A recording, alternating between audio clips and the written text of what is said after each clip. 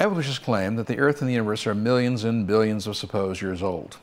The Bible tells us it was all created 6,000 years ago. But evolutionists cannot possibly be right. You see, if the Earth and the universe were really billions of years old, how do you explain the following?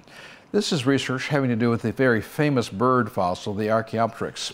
Please notice that this information comes from the Proceedings of the National Academy of Sciences, the most prestigious scientific body in the United States, and published in 2010. Concerning Archaeopteryx remains, I will read quotes from the research paper.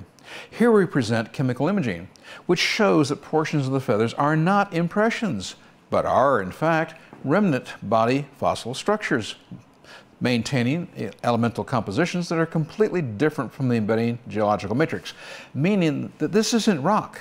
This is part of the original bone, part of the original feathers.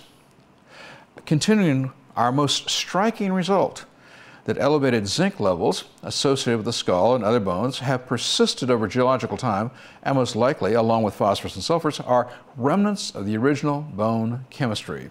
Continuing, striking and previously unknown details about the chemical preservation of soft tissues as they see it, striking because they believe that this is millions and millions of years old, but striking and previously unknown details about the chemical preservation of soft tissue, elemental distribution of patterns most likely related to the organism's life processes, insights into the chemistry of the fossilization process, and details of curation history, supposedly, according to them, of course from an evolutionary timescale, millions and millions of years old. And they're saying, wait a minute, this can't possibly be true based on what we're finding.